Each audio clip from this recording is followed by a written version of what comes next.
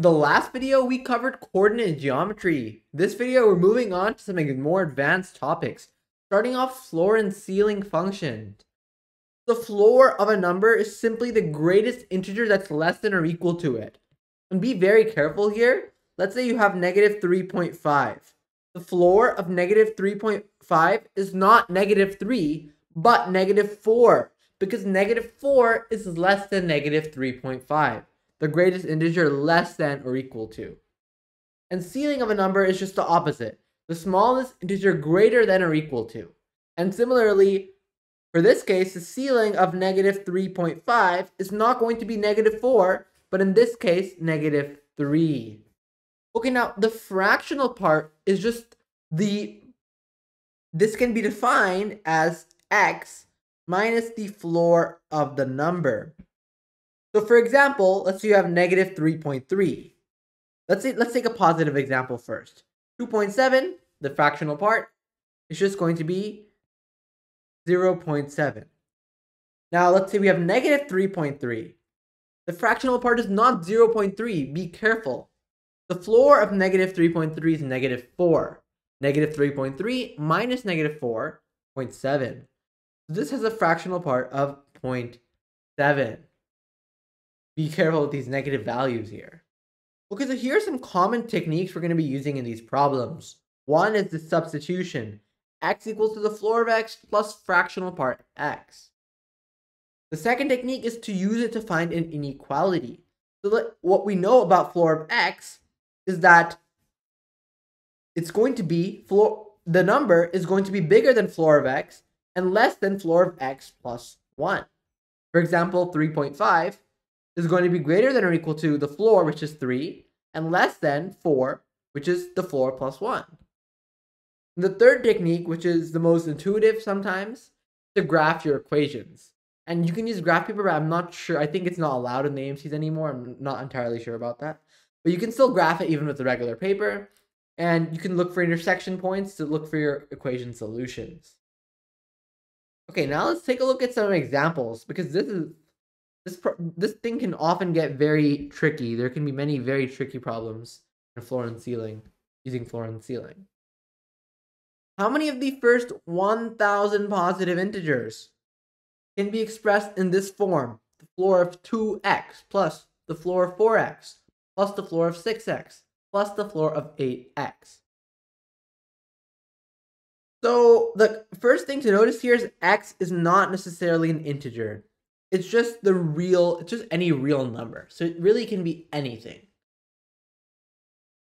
So let's just take a look. We're looking for positive integer values of this quantity over here. Let's just plug in a few values into this expression so we can try and get a hang of what's going on in this problem. Starting with 0. When x equals 0, this quantity over here is just the floor of 0 plus the floor of 0, so on, which is just 0. Okay. Now what about when x is 1? When x is 1, then it's just the floor of 2 plus the floor of 4 plus the floor of 6 plus the floor of 8. And all of this is just 20. We're asked to find first 1,000 positive integers. So intuitively, you might be like, what about x equals 2? Well, notice that everything is scaled up. This becomes floor of 4. This becomes floor of 8, floor of 12, and floor of 16. So this is just going to be 40. And in general, for any integer, it's just going to be 20 times n by just scaling up. So, is the answer just all the multiples of 20 from 0 to 1,000, which is just 50? No, because x is a real number. It doesn't necessarily have to be an integer. If you go all the way till like x equals 50, that would be 1,000. So if the problem just said integers, our answer would just be 50, 20, 40, 60, all the way till 1,000. But it isn't. So we need to look at analysis. And the key thing to notice here is let's just take a look. We already have the integer values. So now let's take a look at what fractions we need for x, the fractional part of x such that we get an integer, such that we get a value from this expression. X equals 0, 0. This is 20. Let's first look at how many values from 0 to 20 we can actually get when we use any value between 0 and 1, not necessarily just 0 or 1. And to do this, we need to see when a new number is formed. Because, so let's just draw like a number, a nice little number line here. X goes from 0 all the way till 1. And we have that quantity over there, the floor expression. It's going to go from 0 to 20. Let's draw it big. We're going to need a lot of space here for this one. Okay, I'll just move all of this down. So the key thing we want to look at is when this thing will increase. Because let's say I increase x by 0.0001. And let's say x is like 0.5, and let's say I increase it by 0.0001. It's not going to form a new value. Because the floor of a number kind of negates some of the extra value of x, because we're taking the floor of it. So we need to find out, this can go from, as x goes from 0 to 1, this can go from 0 to 2. As x goes from 0 to 1, this goes from 0 to 4. As x goes from 0 to 1, this goes from 0 to 6. And this goes from 0 to 8. So we really need to find out, let's say, if this can go from 0 to 8, when does it hit the next integer? Because if this quantity goes from 6.7 to 6.8, it's not changing the floor value. But if it goes from 6 to 7, let's say, now it's one more. Because now the floor won't just remove that extra part, that extra decimal point increase. So first of all, when does floor of 2 of x increase? Floor of 2 of x increases when x moves on to the next half. So when x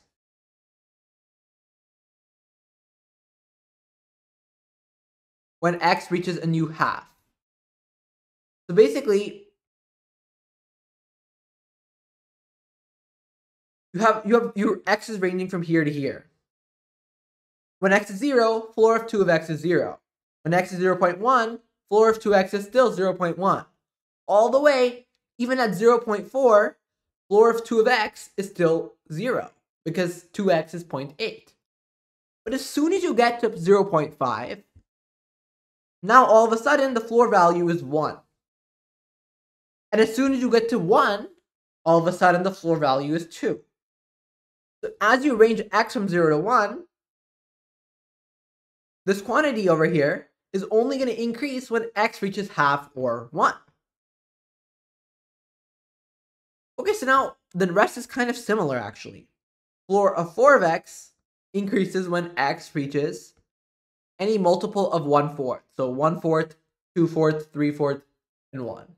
So I'll just write 1/4, 2/4, 3/4, 4/4.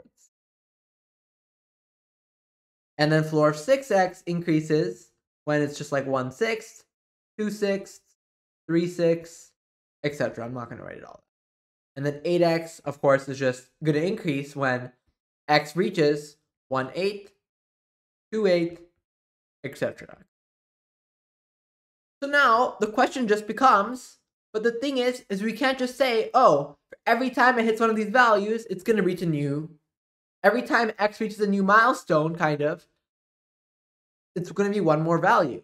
Because there's some points, like, let's say, I don't know, 1/2, which floor of 2x will increase, but also floor of 4x will increase, and also floor of 8x will increase. So there's some commonalities between their different milestones, per se. So now we need to figure out when are these milestones. So for what values of x will result in any one of these terms increasing. So kind of like the union of all of these, basically, is what we're looking for here. Because in any one of these, x will increase. So what is the union of all of these lists, basically? So clearly, this is all the multiples of 1/8. It's going to include the multiples of 1/4 and 1/2. So that we can just write down. Let's just write down all of them. 1/8, 2/8, 3/8, 4/8, 5, 6, 7, and 8. But there's also some additional values over here. And you know, I'm actually going to convert this to 24 because then we'll deal with the common denominator. So I'm just going to make this 3 over 24.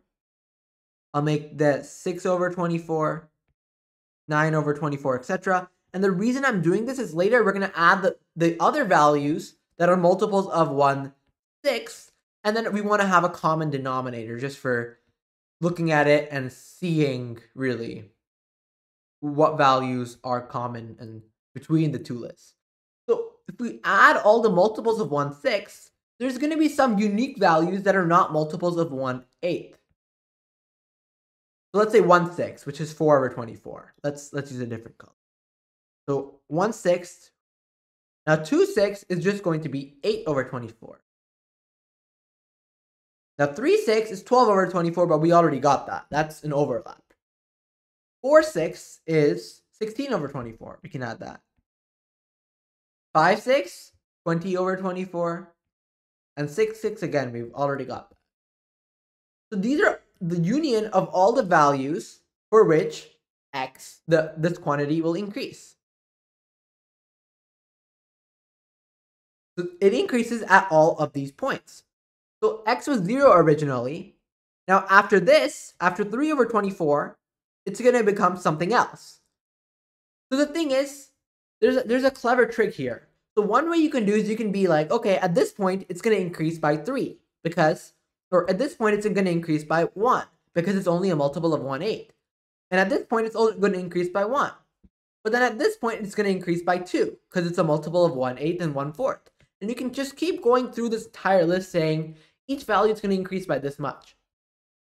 Or you can be clever and notice that originally we start with 0. And for each of these values, we increase by some amount. We don't know what. And afterwards, after we're done increasing, we're left with 20. So we increase by some amount. It's not always going to be 1. Sometimes 2, sometimes 3, sometimes even 4 for this here. We're going to eventually get 20. But the point is, the trick is we're going to hit 1, 2, 3, 4, 5, 6, 7, 8, 9, 10, 11, 12 unique values.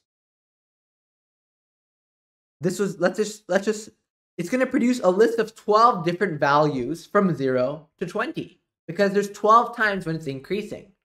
Some values will be skipped because let's say over here, we increase by 2. So we're going to skip the value in the middle. But in total, because we increase 12 times, we're going to get 12 different numbers. Well, if you count 0, then 13, but 0 doesn't really count because we're looking at positive integers. So from 1 to 20, we have 12 positive integers. Now, what about from 20 or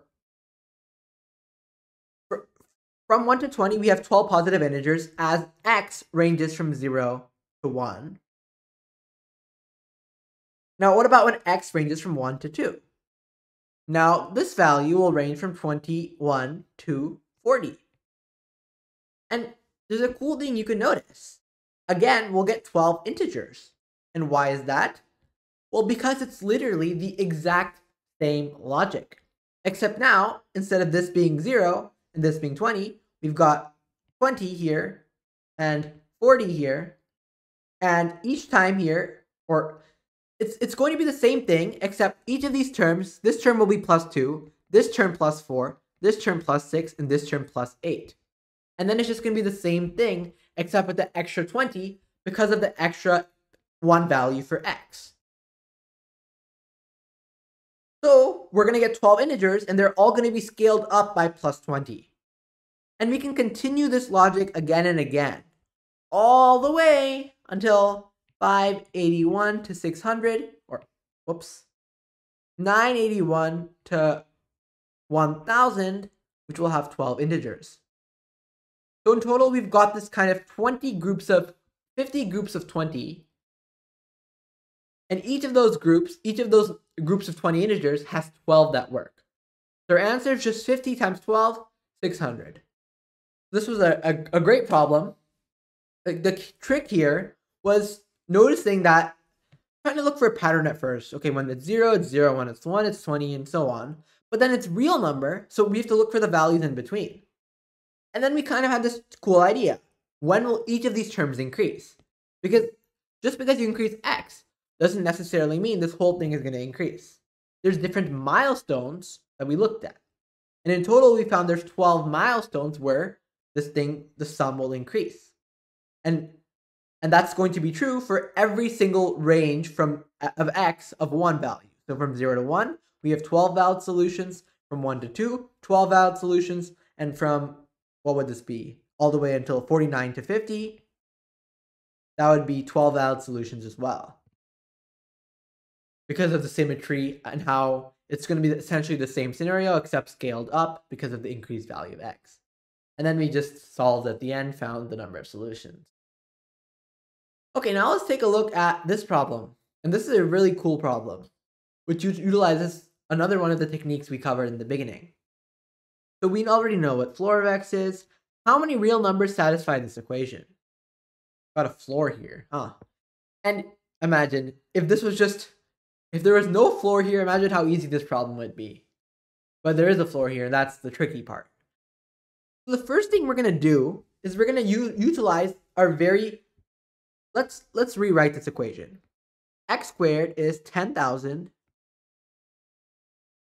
x minus floor of x. Why? Because I just factored out that. And as you can see here, we've got an x and floor of x, and we're kind of subtracting it. And this really motivates us to consider the substitution x equals floor of x plus, drawing a curly bracket is difficult, fractional part of x. So this is just going to be 10,000 times the fractional part of x. This is already 10 times simpler of an equation, right? We don't have floors anymore. We're just dealing with fractional parts. But because we made the substitution here, let's also substitute it over here, because then we can deal with integers. The advantage of this substitution really is it allows you to break this arbitrary real number x, which is just really anything, it's really vague, into two parts. An integer, which is easy to work with, and some number that does not exceed 1. And that's really the power of this substitution. So x, let's substitute floor of x plus fractional part of x.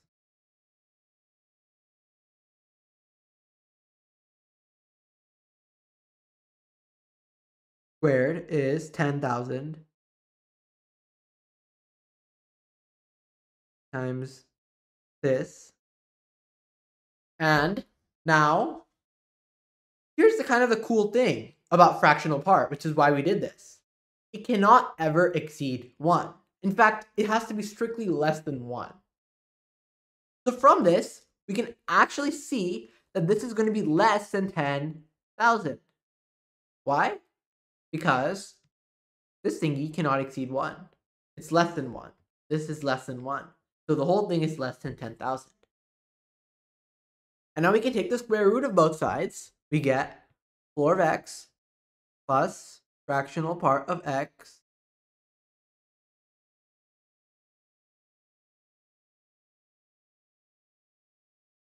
is less than square root of 10,000, 100, or because it's negative, it's going to be greater than 100.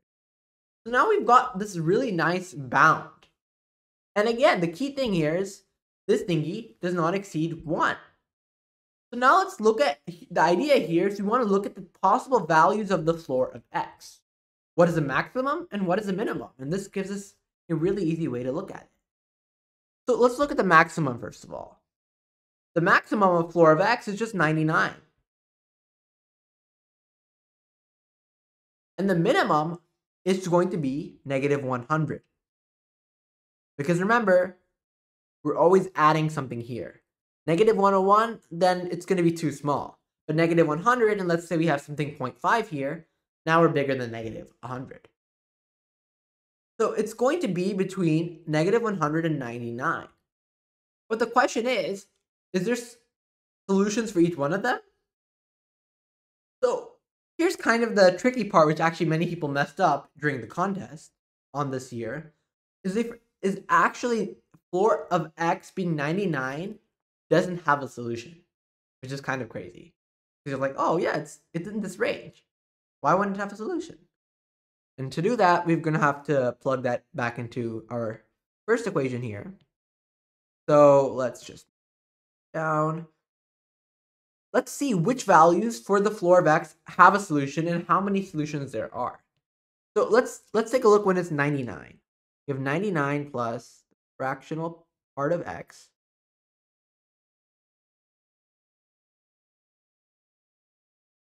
That thingy is going to be less than 100. And this negative 100.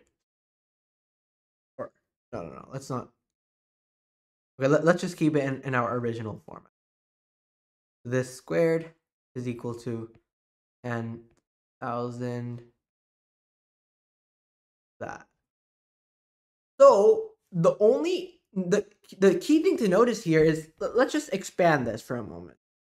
This gives us 99 squared plus 2 times 99 times the floor of x.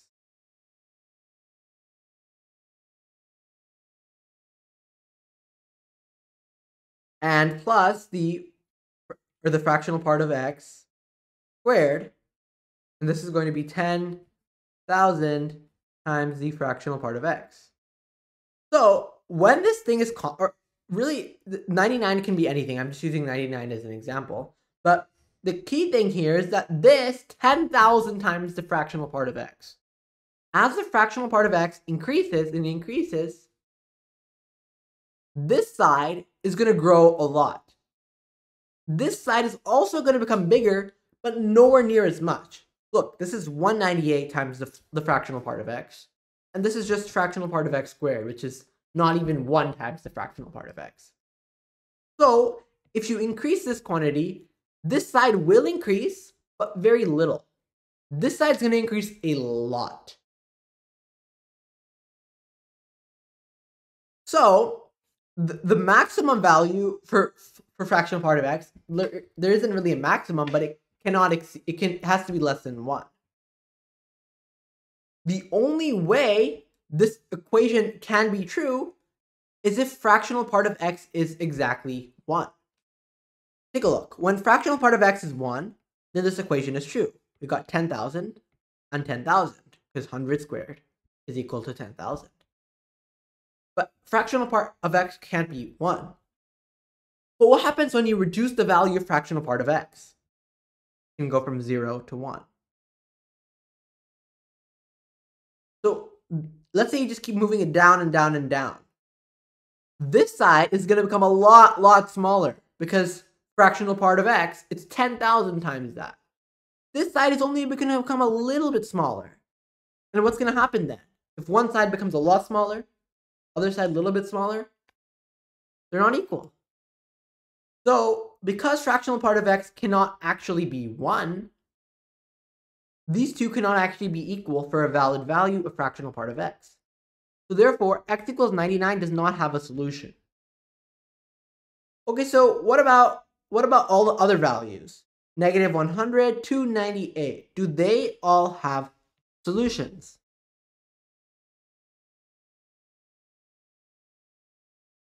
Let's see.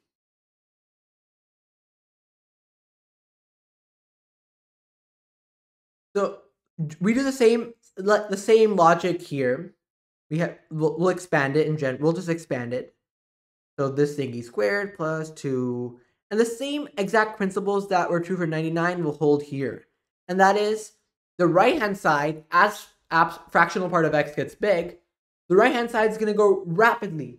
The left-hand side, just a little bit. And we're going to use the same principle that's going to help us solve for all the other cases.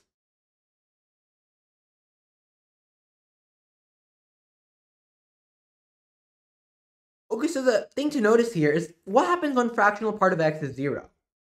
This side is tiny. And this side, well, this term is still going to be big. So when x is 0, this term is still going to be big, and this term is going to be 0 on the other side. They're not going to be equal. Now, what happens when x is 1? Or I meant to say fractional part of x and fractional part of x. So now, what happens when fractional part of x is very, very close to 1? It's not equal to 1, but it's very, very close to 1. So it's approaching 1, let's say. Well, then this side is going to be very close to 10,000, while this side is not going to be that much bigger. It's still going to be this, which we found earlier to be less than 100.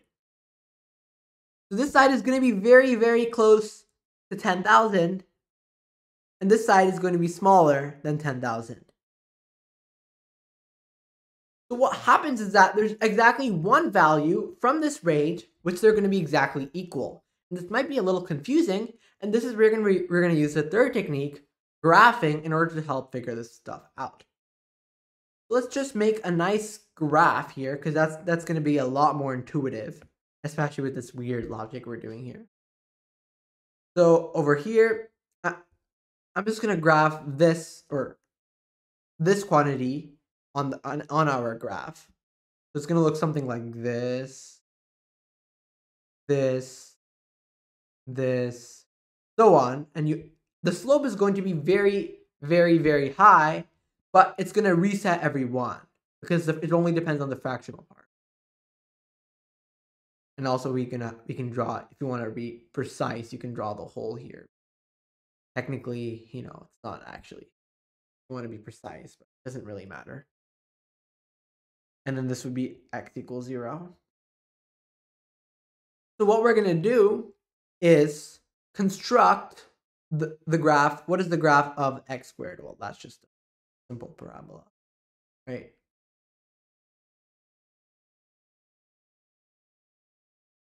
What's going to happen is, as you can see, they intersect at the origin, 0, 0.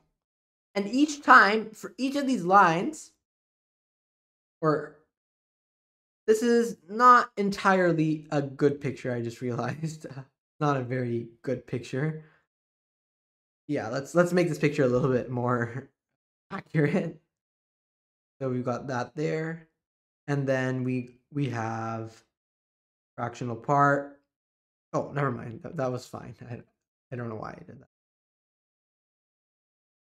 And then it's going to be a lot more flat than that. It's going to be something more like this, because this is all the way at 10,000, this y coordinate. So it's going to only hit this at 100, negative 100 and 100, the x squared. As you can see, it's going to keep hitting these lines. One of these lines, this graph of x squared, it's each of these lines exactly once. And as we saw, there's already no solution for 99. But let's move this down. It turns out there's going to be a solution for everything else in between. So we can keep drawing lines, and I'm not going to draw all of them, of course, but until all the way till here. If I draw all of them, that would be like a 3-hour video.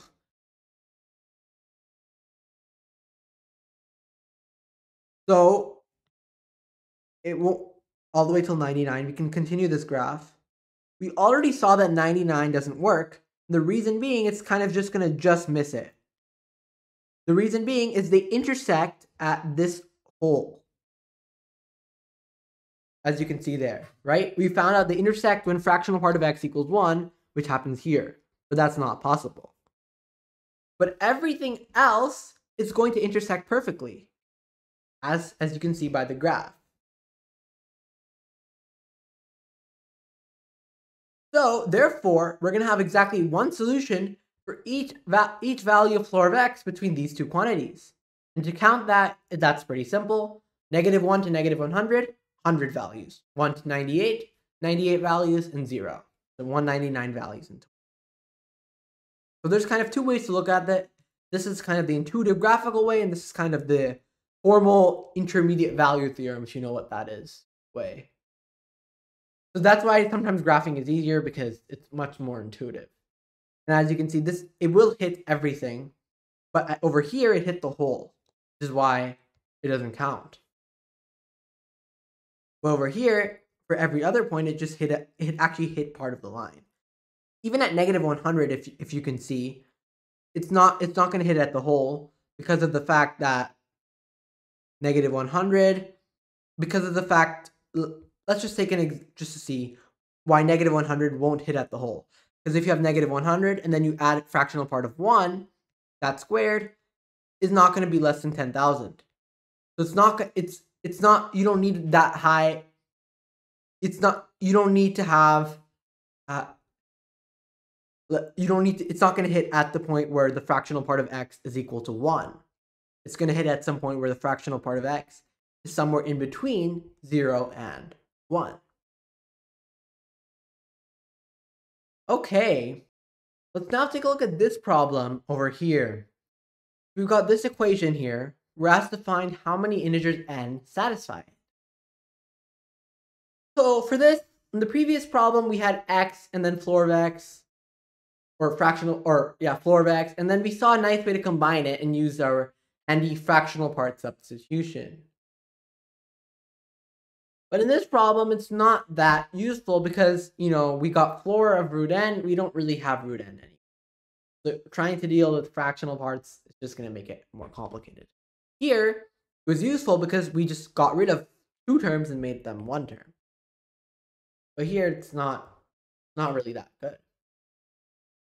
So we're going to use our third strategy, if you remember, which is to use an inequality.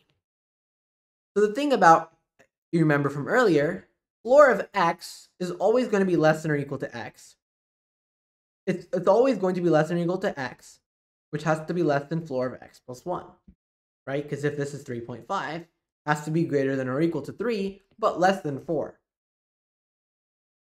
And let's do this thing, but instead of x, let's write square root of n.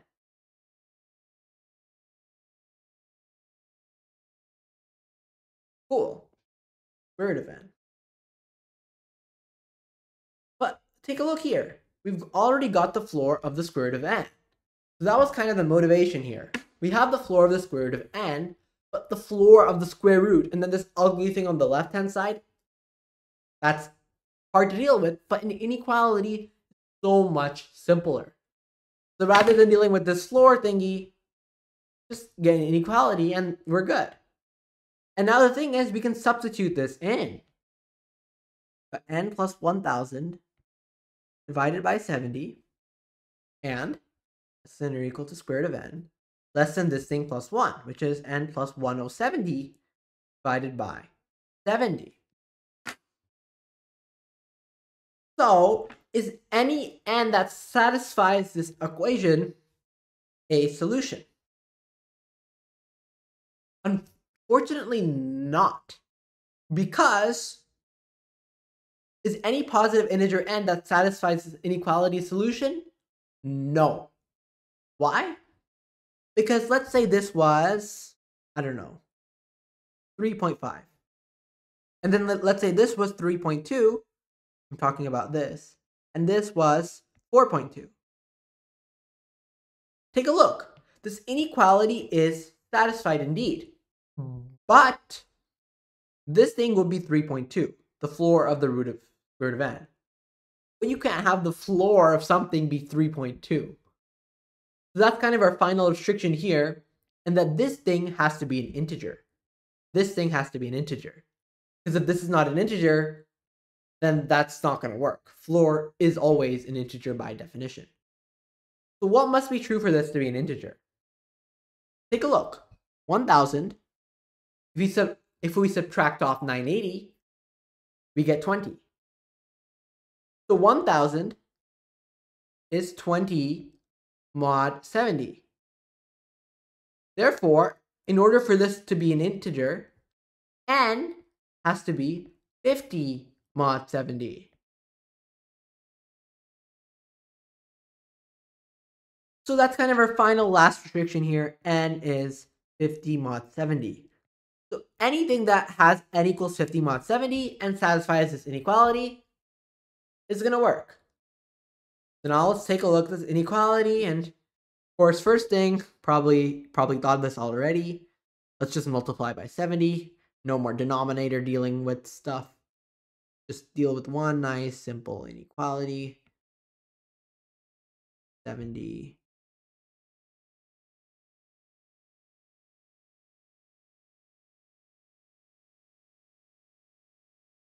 $1,000. Oh, whoops. 70. And that should be strictly less than or equal to. So now let's take a look at the first part. And just square it. It's that simple. N plus 1,000 squared less than or equal to 4,900, which is 70 squared times n. N squared minus 2,000 n plus a million. I can write 10 to the 6th. I don't want to write all. Less than or 4,900. And then actually, you know what? Now that I think about it, it's probably this way. If we square it, we're going to have some really large numbers. So instead, let's do a nice, clever substitution.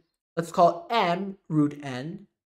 And then now we would get m squared plus 1,000 less than or equal to 70m. And now you can see this is so much simpler because now we don't have to square terms. We can just solve for m itself.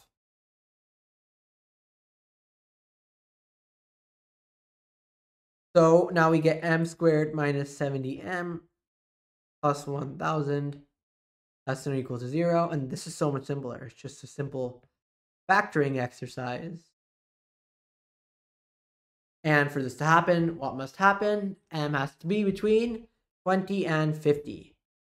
Or square root of n ranges from 20 to 50, i.e. n ranges from 400 to 2,500. But that's just our first inequality. Second one, similar, but this time it's a little bit more annoying. This time we're going to have to use the quadratic formula, but that's okay. Find the roots of this because I don't think there's an easy way to factor this. Nothing that I'm aware of. Quadratic formula, it is 4,900 minus 4 times 1,070. That's 4,000. 4,280. So then we got 620 inside the square root. So 35 plus or minus the square root of 155. Okay, so now this is a possible value for square root of n. But because it's 0 is greater than, either m has to be bigger than this, bigger than 35 plus root 155, or less than 35 minus root 155. So we need something that satisfies both of the inequalities.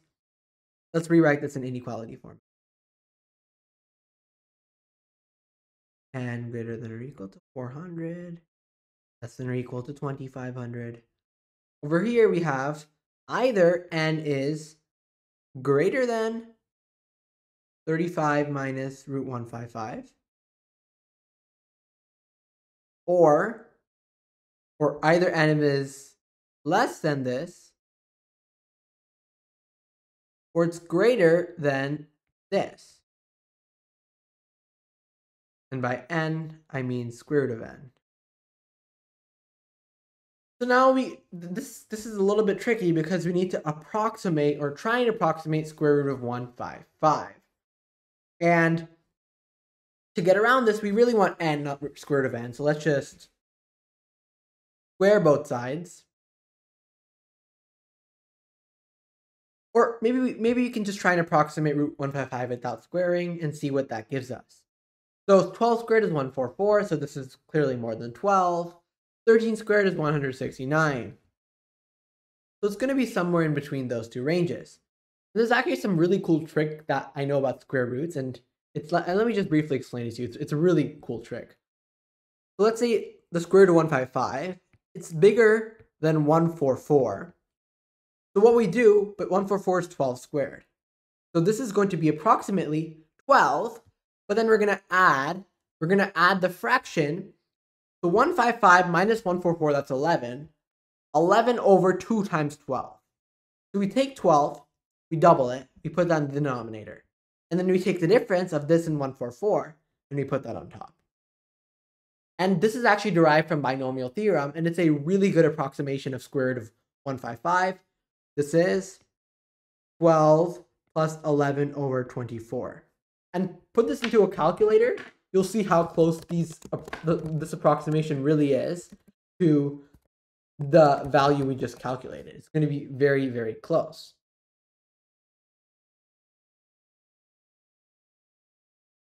I just put it in. It's off by 0.008. So this is a really, really good estimate.